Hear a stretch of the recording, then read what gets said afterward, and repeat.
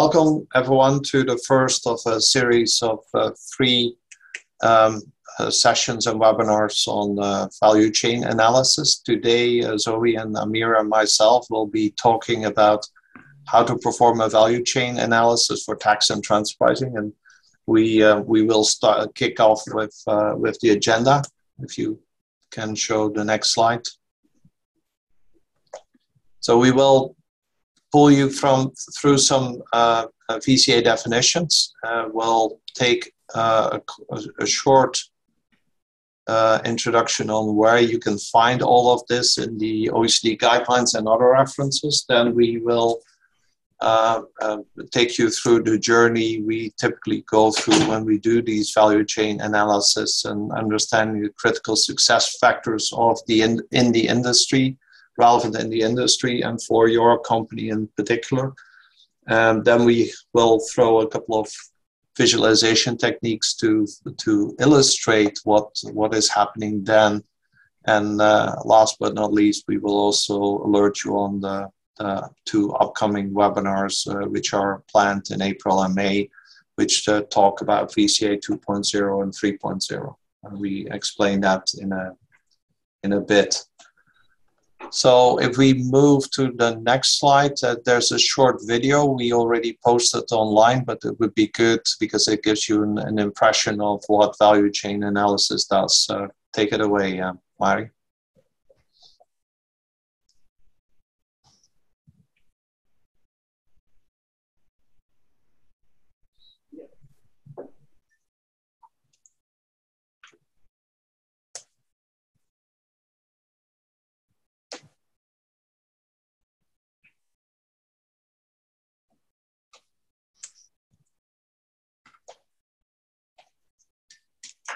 So this is probably the shortest version you can possibly rely on, where we say the board has all autonomy, delegates that to actors in the value chain and wants a reporting line back.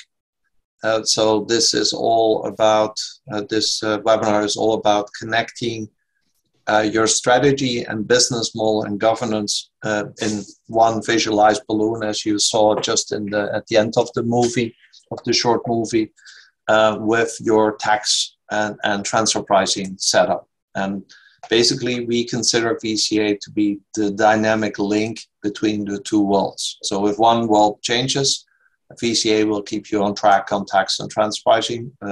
If you need to change your transfer pricing and tax setup, it needs to talk to the other balloon, again, strategy, business model, and governance on a one-to-one. And this is sort of the after BEPS world, but it's been used in a universal way already for a longer period.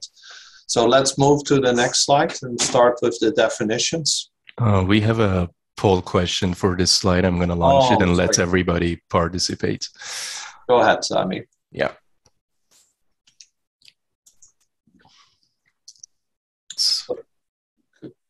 Yeah, go ahead. Yeah, they're voting now. Gonna wait a minute. So this is a question to the audience who's already using it. Yes. What is the relevance of VCA in your tax and TP practice?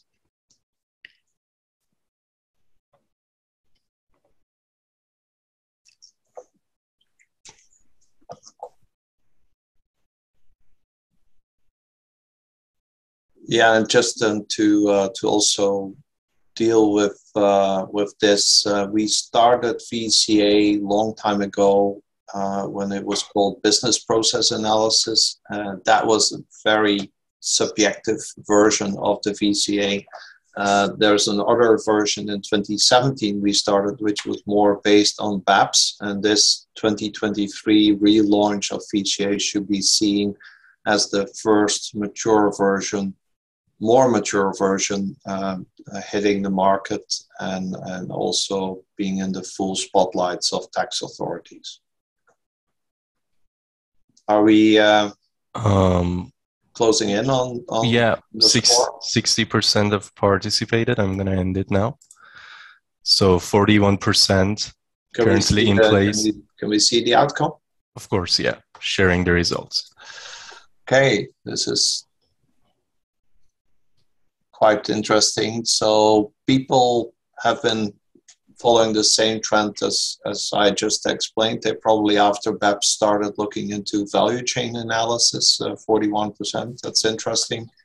And there's a majority, actually, half of the audience is considering it. And other people are still in doubt whether VCA is of any relevance to them, which is a legitimate question I get asked on a daily basis. Zoe, any observations from your end? Yeah, it would be interesting to have the discussion and see what are the showstoppers that prevent people from using VCA already, and what are the elements they're considering at the moment. Also, what are the benefits the VCA can bring to the tax and the TP practice. And then let's have a look at the result after the webinar. Yeah, certainly. Yeah. Okay. Thanks, Amir. This is a good start. So value chain definition, it's the entire performance process of a company. There's no, the word should be fat here as well. There's no 100% objective method. So as I just explained in the pre-BEPS period, it was highly subjective. In the 2017 version, it became more objective. I think we're now closing into 70-80% of objectivity being weaved into VCA solutions and analysis. So this is what a lot of people who are non-believers tell me, oh, I tried it and it didn't work. And they were right at that moment in time. But I think they might be wrong if you look at the majority VCA analysis is in today's world.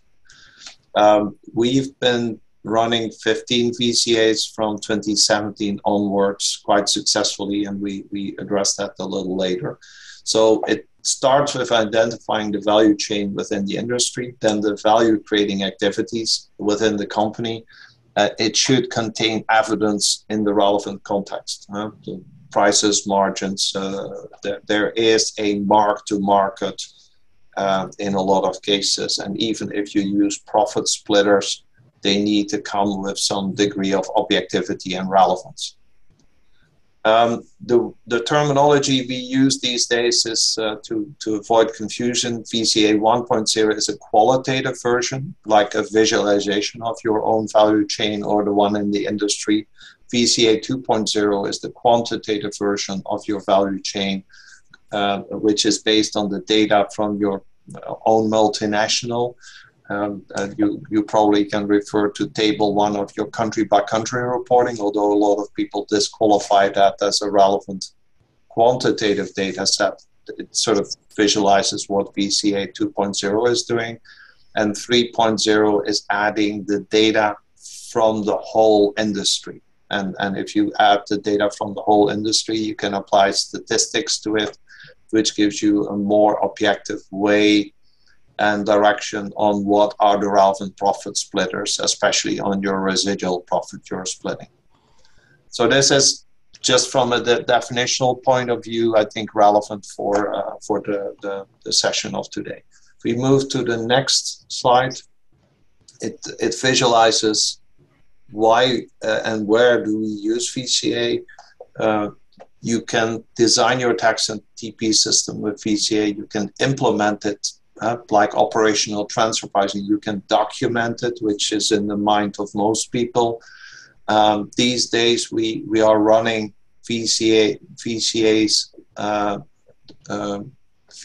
analysis in controversy cases, potentially hitting courts soon.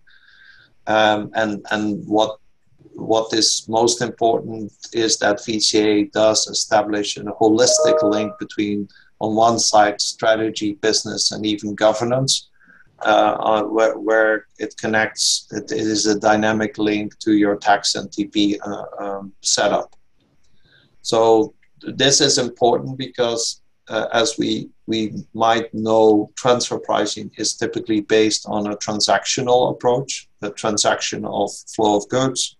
You have the flow of services and you have flow of intangibles, which drive your EBIT. But that is always looking at the isolated transactional flow and tries to put a check the box behind each of the transactional transfer pricing flows.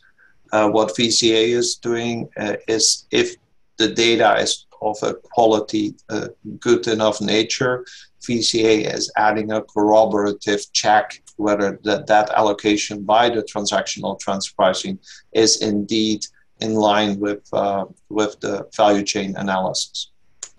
Yeah, and just to add to that, I think value chain analysis give a more straightforward picture to help the audience to identify and understand the various components of the value chain and how they contribute to the value creation process.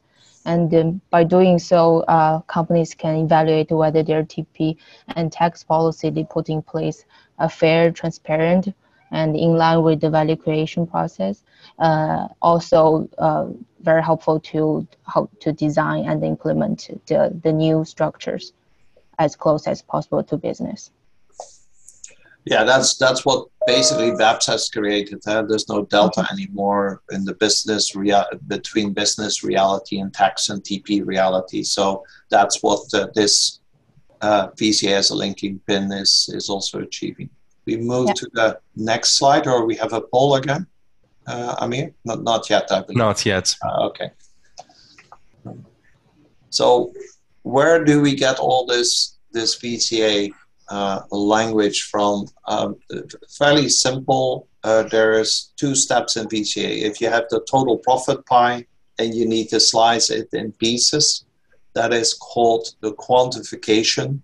So if, for example, the total profit is 100 and you want to quantify what portion of the total profit, global profit, goes into sales and marketing, and you find enough evidence to say it's 25%, that's your step 1. So that's the quantification step.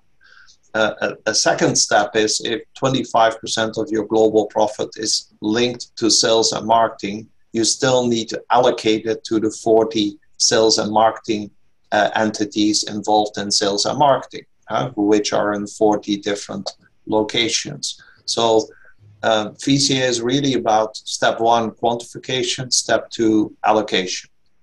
And the way we have cross-referenced it to OECD, which is very important, and there is a degree of overlap with residual profit split, but the technique is slightly different. So we have looked at BEPS reports action 8 to 10, which we basically used for our 2017 cycle of VCAs we've been performing.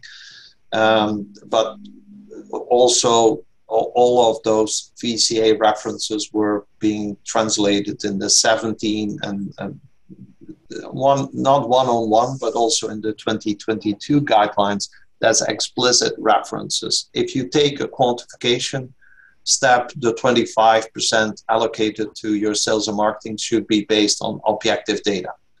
It should be based on comparable data. It should rely on economically significant functions, assets, and risks, and the relative contribution by the parties to that value driver. And then it should also, and this is where a little bit of the statistical element comes in, there should be a strong and relative consistent correlation between the variable and the creation of the profits. So the variable could be seen as the independent variable, which drives the dependent variable EBIT or operating margin. So this is the quantification step. To a large extent, the allocation keys, so step 2, do follow suit on that for criteria laid down in the OECD guidelines. So it should be objective data when you allocate it to the 40 sales and marketing entities. It should be supplemented on how you allocate it to those territories by external market data. So what is the relevant allocation key here? The relevant allocation key should be a good matrix for the relative contribution of those 40 entities. And again, a strong correlation between allocation keys and value created. So in short, we have 8 criteria to assess whether our VCA we're going to be using is sort of valid within the context of the OECD guidelines. And on the right hand, there is an illustration of a scoring model. What the scoring model is doing, it sort of defines whether the quality and quantity of data I have available and the measured against the 8 criteria is strong enough and leads to a very valid VCA. I can use corroborative to my transactional transfer pricing, or even becoming the prevailing concept to slice the pie of profit, or whether I have a VCA which is based on poor data, not enough enough objective data. I can't find the external market references. I can't do the due to lack of data points. It's a statistical analysis to support the profit splitters I'm using for my residual, and therefore the VCA falls flat or is not mature enough to be used for purposes of reporting. So if I would in this score confirm my quantification step is all in line with these criteria, so I have a score of 4 out of 4, and the allocation keys is a 4 out of 4, I can see the VCAs as equally relevant to the transactional transfer pricing. Obviously, if the score, the average score is 2, so I make 3 score on quantification and 1 score on allocation keys, my average of 2 probably doesn't support the VCAs being used for already tax reporting purposes as indicated, and then you still would fall back on your transactional transfer pricing approach. So this is one illustration. There's a couple of scoring models, but this is fairly simple, fairly straightforward, and very much locked into what the OECD already has published, and therefore can also be conveyed simply as a message to the tax inspector. Zoe, any points or move on? Yeah, let's move on.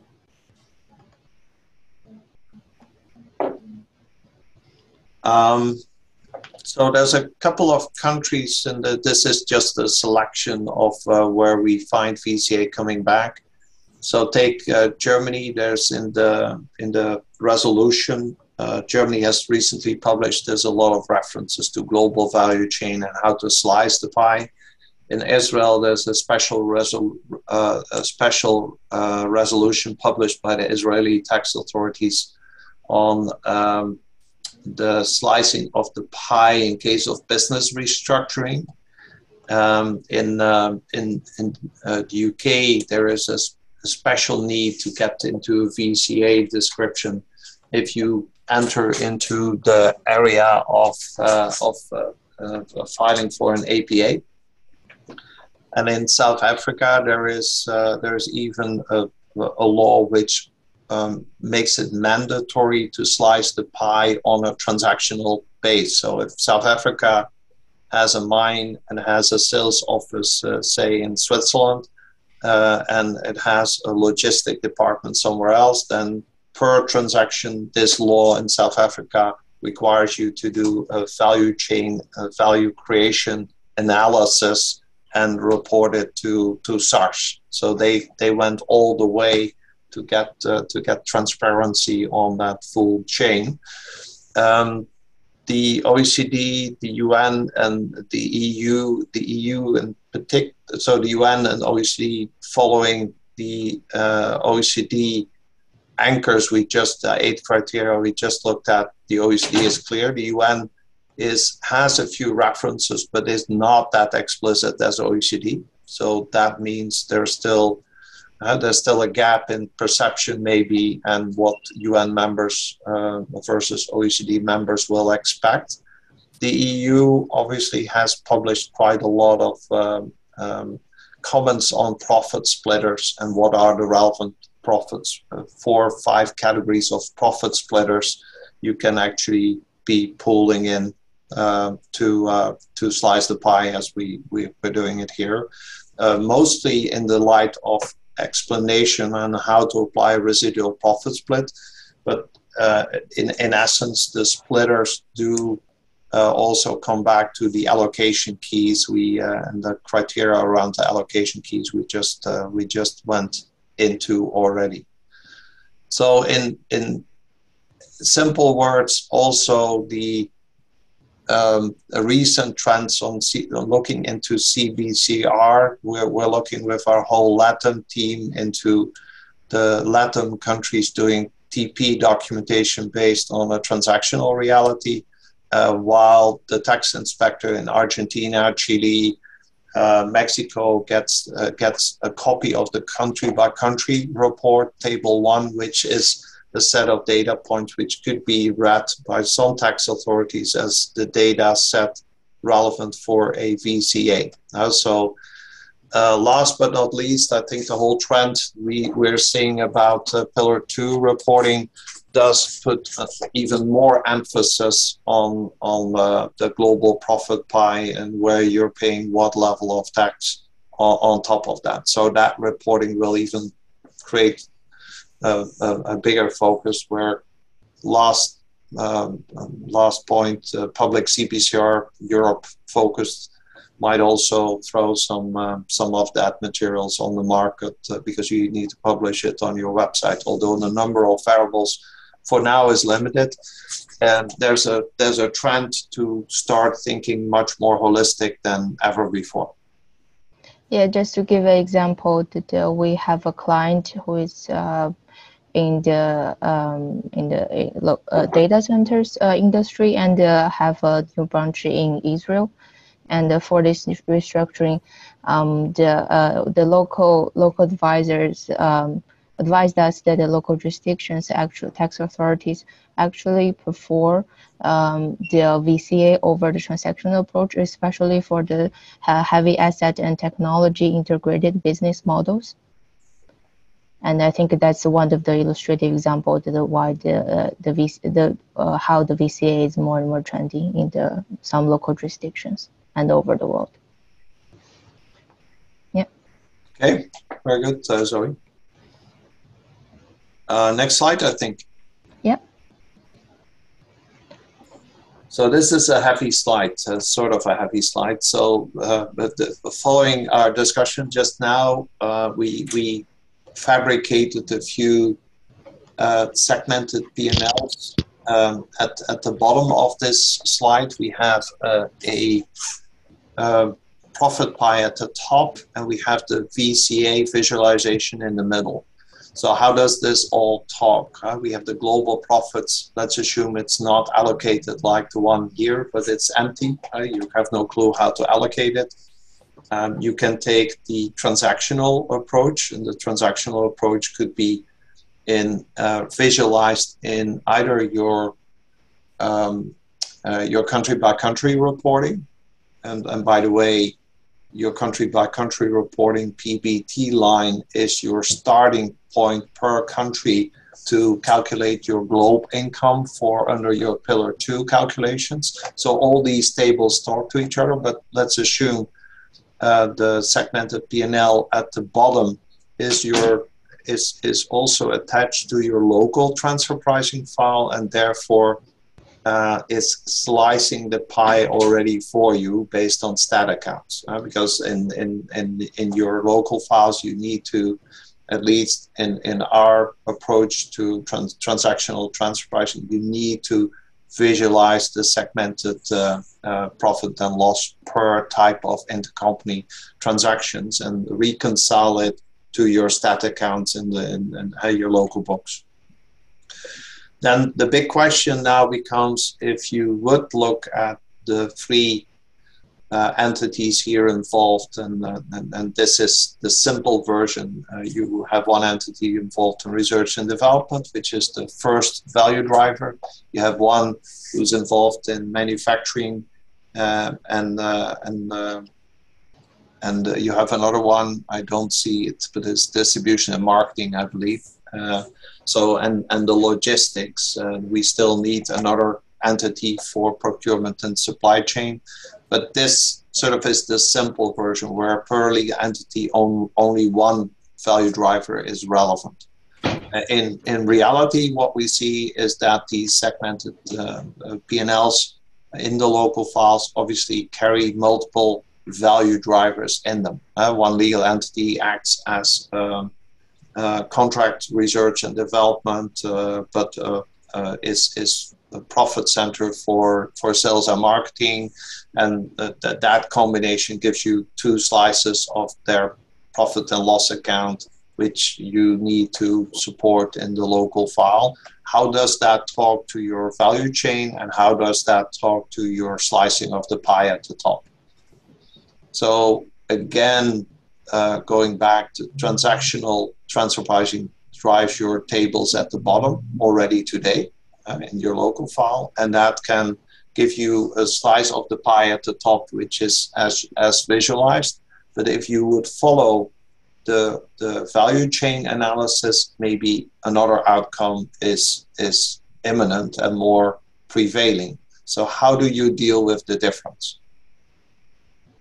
That is a big question a lot of people are worried about. So again, you go back to the scoring model I explained earlier, and you see what the maturity of data and quantity of data is. You have to do a genuine VCA with a high degree of objectivity. If you can't get there, you're simply not ready for it, then at least you tried it, and you should work on a more mature version to get your data pool organized.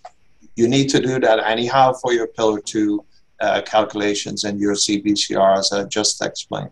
So this is not like a nice to have. This in the future will become a need to have as well. Any observations, Amir, Zoe? Yeah, the segmented P&L per value driver. Value driver are typically also representing the key activities in the group. So I think by segmenting the P&L per group entity, or the ones that at least contribute the most to the value chain, also can give more relevant information for the management to understand which type of activity brings the most value, or which type of activity is not performed as the management expect at the moment. Yeah, exactly. Yeah, that's sort of the reality test that we do with a VCA. We show it to the top management, so CEO, CFO, and COO, and they read it, obviously in a shorter version, then they recognize it. This is how we run the business. Then you did a good job. And if they don't recognize it, probably some part of their activity went wrong, whether it's pricing, whether it's strategy-wise. It's a starting point for another round of discussion. And I think this is also more relevant especially for the companies have a governance model per activity instead of per region. And I think most of the companies are organized that way. So it's closer to also a governance model by providing an overview of segmented P&Ls. Exactly. Yeah. Okay. We have two questions also for the audience.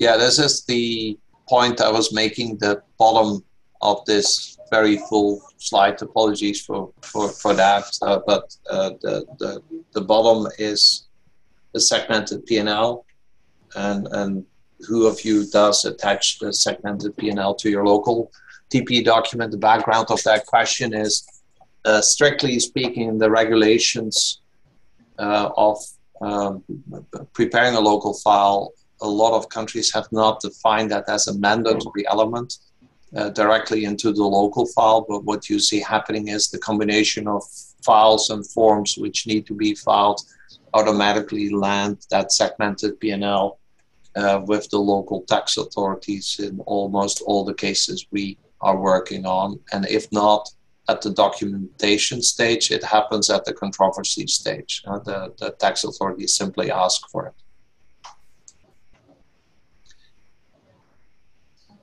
Can we have the votes? Yeah, just there? Yes.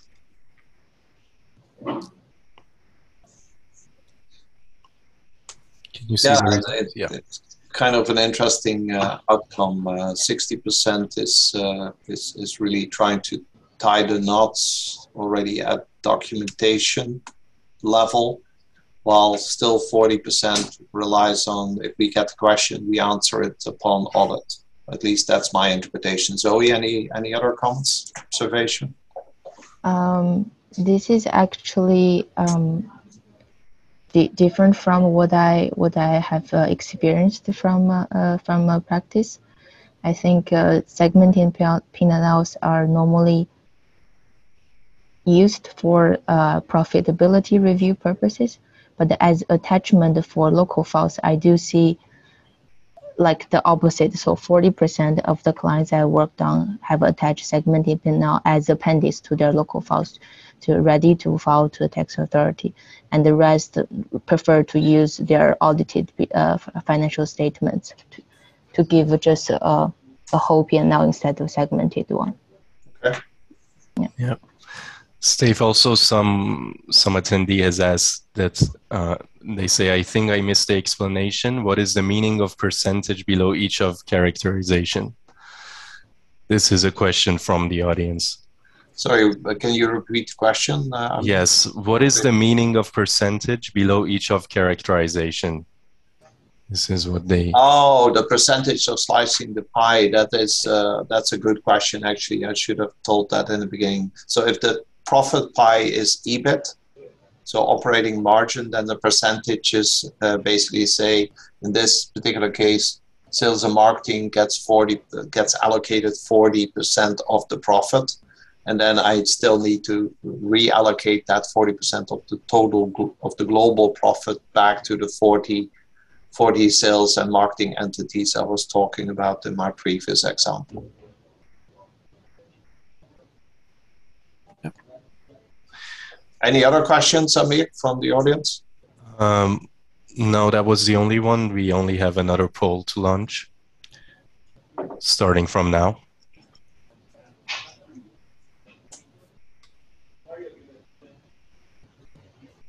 So if you use segmented P&Ls, if you add all segmented P&Ls you attach to all your local files and you add them up, does that reflect your global profit you report? Yes or no? So do the numbers tie?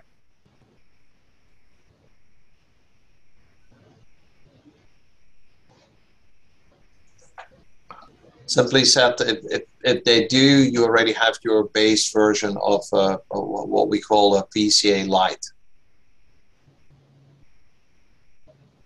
And yes, that could be based on transactional transfer pricing only, but it's a starting point. Huh? So you at least have the materials, the data points to allow you to do that global profit segmentation. Yeah. This is a 50-50 one. So I assume the ones with segmented P&Ls, they half of them ties it to the total profit pie already, and the other half does not necessarily tie it together to the total profit pie. So it might be implicit, but they don't make it explicit. So any observations here? I wondered how the residual profit would land on segmented P&L. That's the one element that I can think of as the reason why people choose no. Yeah. Yeah. Yeah, or not have made the explicit connection between these segmented P&Ls, which are just Indeed. seen as a compliance exercise and not so much as a performance measurement and then allocation of the total pie into pieces. So, so it's also looking at it at a holistic level. It is not what everyone is doing. Yeah. Good.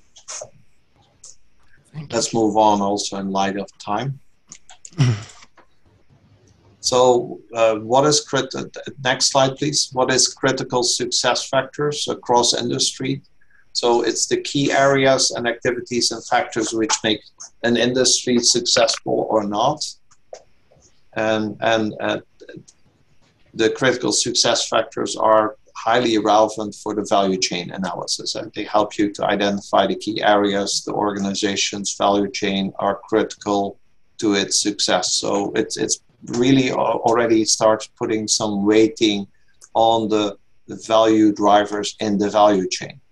So it's sales and marketing has the same weighting in terms of value driver as your logistics department. Well, if you ask a traditional company, maybe not, but if you ask Amazon, maybe yes.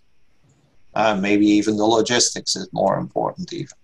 So that's also an illustration where critical success factors per industry, and then zooming into the critical success factors your company is involved in makes sense, because that helps you to start doing some weighting of one or more of the value drivers, and helps you with a more objective base for profit splitting, especially the residual profit splitting. Okay. We have some questions. Yes, yeah.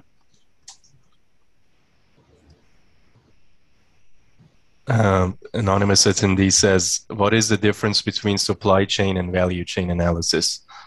That's a good question. Supply chain is typically the physical flow or the flow of goods, the physical flow of goods, and the service and the way services are being delivered.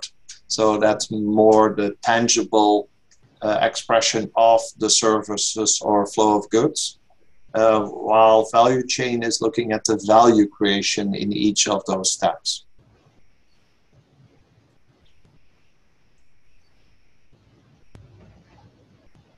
You said multiple questions. Is there another one? Yeah, there is another remark saying, assume the three entities, R&D, manufacture, marketing, is all related entities. Do you believe EBIT margin is a robust indicator of the value added by each party? Because in the end, EBIT margins will be determined by the TP policy rather than market forces.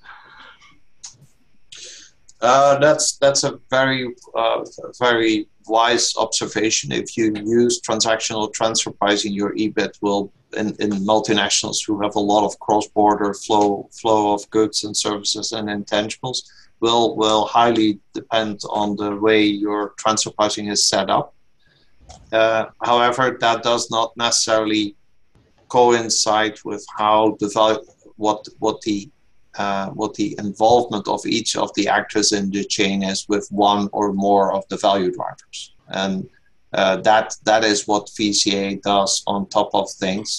So you should look at the total profit pie and the way it gets sliced by your transactional transfer pricing. That is one exercise. Then you take the total profit pie again, and you look at the value drivers and how each of the actors, the entities, is involved in 1, 2, 3, or 5 of the value drivers, and therefore gets its relevant portion of the total pie. And we see a lot that analysis is not always one-on-one. So the EBIT is a proxy, but obviously in doing the quantification step 1 in a VCA, sometimes other metrics are being used in allocating relevant portion of the profit to the relevant actors. There could be gross margins, could be return on assets. So it's not fixed that in allocating the EBIT, you always look at the EBIT as a predetermined by transactional transfer pricing, but you look sometimes at a plant making a return on assets, and you recalculate what percentage of EBIT that represents to give you the quantification step in the profit pie. Okay? Yes. Shall we move on? We can move on, yeah. Yeah, I think we just there is just one more question came in. We have a question. Do you have example of critical performance indicators? Critical performance indicators. Yeah. I guess critical success factors in this case. Yeah, critical success factors. We will illustrate a few in the upcoming case studies. So let's take them into account. This is an example from the mining industry. So you see at the top, you see the value drivers. This is based on a booklet which is titled Transfer Pricing in the Mining Industry in Africa, which is published by the World Bank. So they have, in an objective way, say, okay, this is the critical success factors this is the value drivers in the mining industry, and you can zoom in by starting to weight which of the value drivers has a higher weight than the other, and then you get to the critical success factors in the mining industry with the support functions on top of that. This then leads to the slicing of the pie as indicated, and this is just for illustration purposes. So the cases we've worked on, the numbers obviously are different, but this just gives you an idea on what we do. We look at not only the transactional transfer pricing, but we look at the critical success factors. In the mining industry, we have handbooks confirming that. We look at the multinational and how much we should weight one value driver higher than the other, and then link it to people, but also link it to assets. And this is where a critical success factor in the mining industry is obviously running the mining assets, running the mine and the mining assets to get the commodities out of the mine.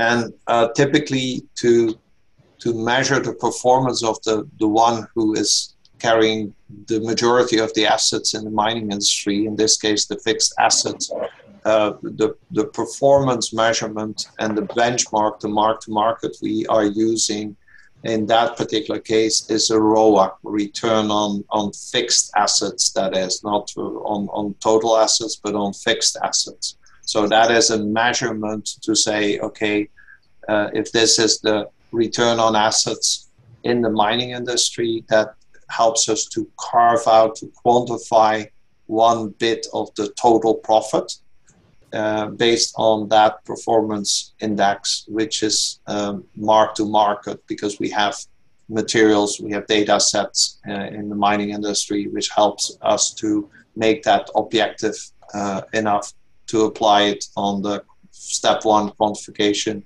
of the one who's running the fixed assets. Yeah. So that's an illustration of a performance indicator for, in this case, the owner of the mining assets.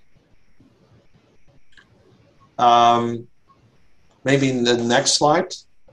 We have a question regarding the last slide. How is 5%, the last slide, please. How is 5% allocated to licensing and exploration? And for that, for that matter, how do you decide on the percentage of allocation? Yeah, this is an outcome of what is a typical license, what is the value driver licensing and exploration mean, and depends on what type of mining assets you're looking at and what the frequency of renewal of the mining license is, and what activities are involved, and whether you consider this to be, and that's always a discussion with the tax authorities, whether this license to operate is simply a license to operate with cost and administrative cost and some degree of some degree of critical success factor, or are we looking at a license and exploration as a genuine intangible? Because if it's a genuine intangible, you would probably be looking maybe at the much bigger slice of the pie being allocated to that value driver in this specific case. So first, depending on the commodity, you need to see what the role of that value driver is, and whether it's a critical success factor with a high weight or a lower weight, or an average weight, and then you need to come up with the mark-to-market and then see how much of the total pie it consumes and absorbs. But certainly, if you just look at the license to operate and see that as an administrative process, then you're at the low end of the pie, slice of the pie. If you see it as the biggest intangibles with being the highest and most important critical success factor, then obviously it will eat up a much larger portion of this profit pie. Yeah, the audience has a follow-up question to ask whether we're saying all these percentage allocations are subjective.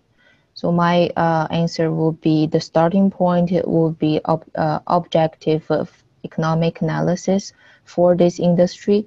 Use the public domain information, also the data from the databases to analyze this industry to find out what are the value drivers that are most correlated to the value creation period. We can use EBIT, for example, or gross margin, or profit before tax is not a good indication, but EBIT, for example, as the factor to see what are the other factors to describe this EBIT. And that's a process that we will introduce more in the VCA 3.0 as well. Yeah, correct. And just another illustration on sales and marketing.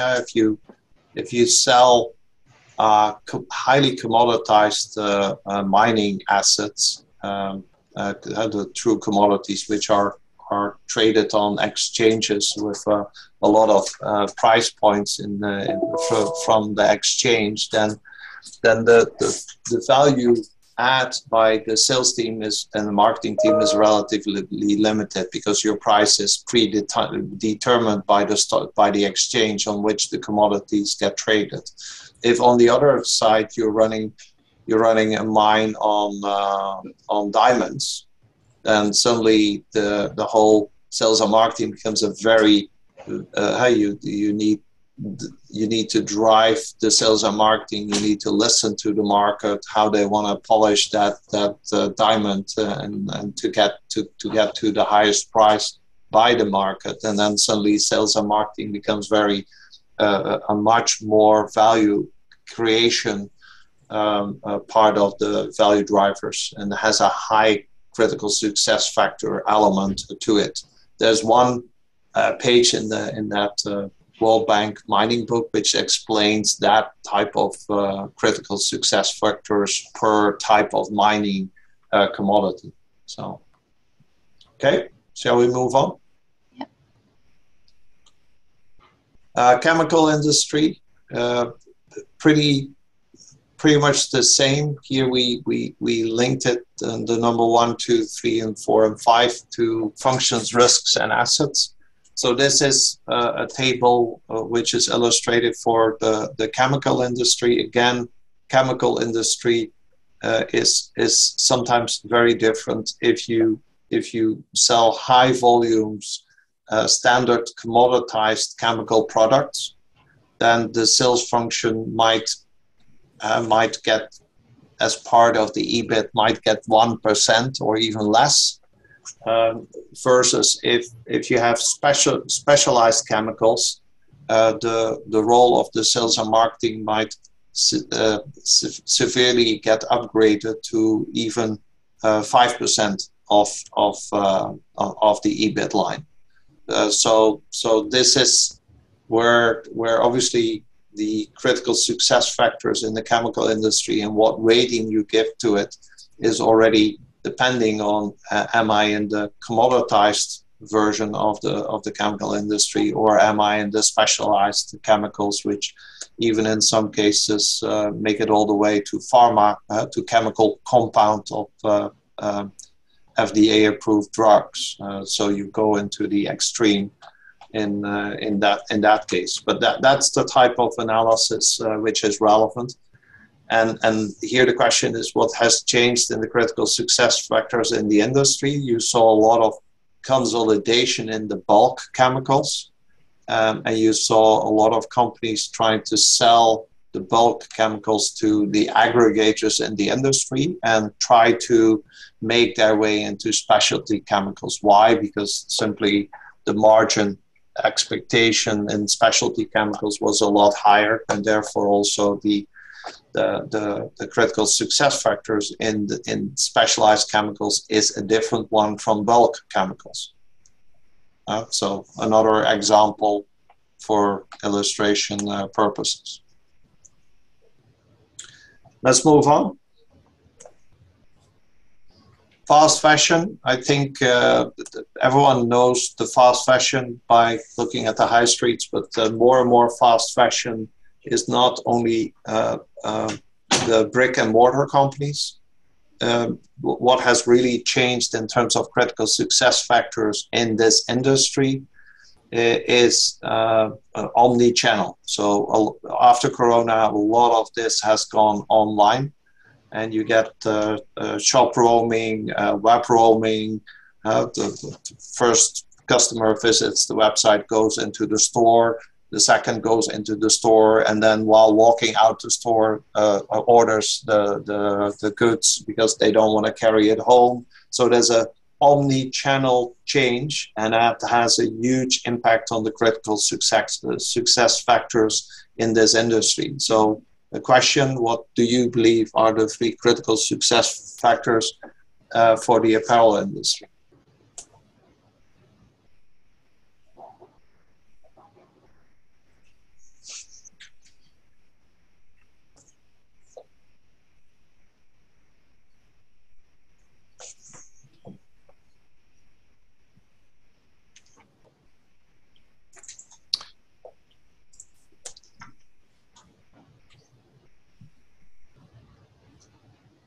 Brand recognition, marketing and promotion, trend forecasting, efficient supply chain.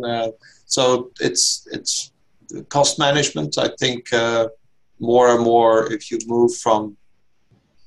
used to bricks and you move to clicks, or to a big percentage of clicks becoming relevant, then obviously cost management is going to be the key in the light of the conversion. But I tend to agree with the higher ranked B and E being a big critical success factor in that industry. And that puts a weighting on these elements. So on these value drivers you see on the slide. Very good. In light of time, let's move on. Couple of visualization techniques. We like to talk to boards by showing them the gross margin, operating margin, and FTEs. But in essence, we typically add sales and the tax paid to these pie charts, and talk to the board about whether they recognize this geographical slicing of their sales, gross margin, operating margin, FTEs, and tax paid as their business. So it gives them a very business feel-like discussion and not a tax-related discussion. So if they don't recognize it, you already have a problem in the way you report report your global profits. The next technique on the next page is a more traditional one, where you take the value chain and you try to lock it to functions, people, risks, and assets, where here the assets are technology-related, intangible, strategic, or marketing intangible, more operational. So this is then also requires a link to the ultimate entity. So this is a combination of your traditional approach with the value chain approach, and unlocking and marrying the two into one analysis.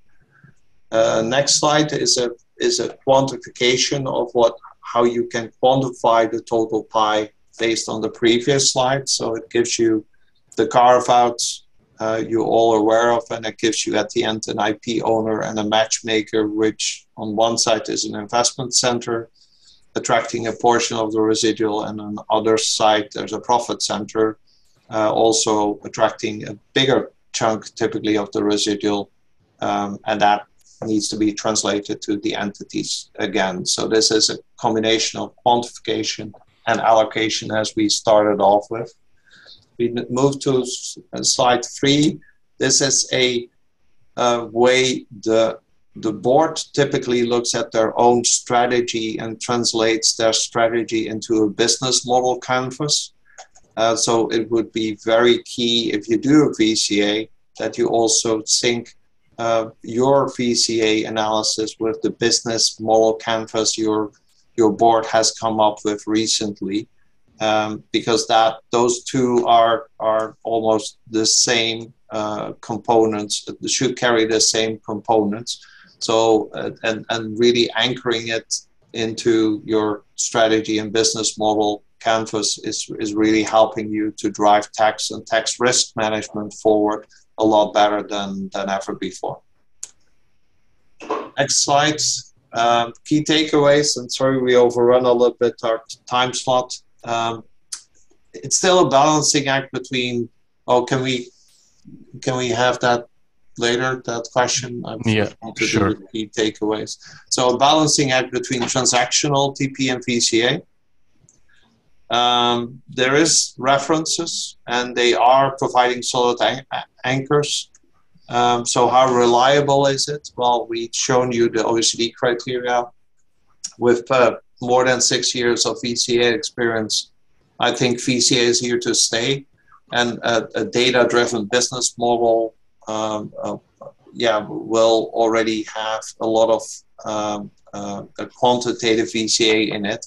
And also, if we see the apparel industry moving more and more to a digital twin analysis using the platform economy to grow its business, this is delivering a lot of data points to apply a decent VCA. And VCA is the only dynamic link between, on one side, strategy and business model in your tax and TP setup. And then last but not least, one last question, if you bear with us for 1 minute, and then thank you for your attention.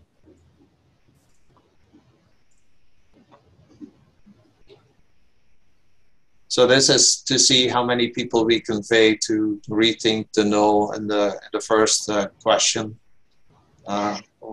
We're obviously believers of VCA, but it would be interesting to see the audience, its response on this one.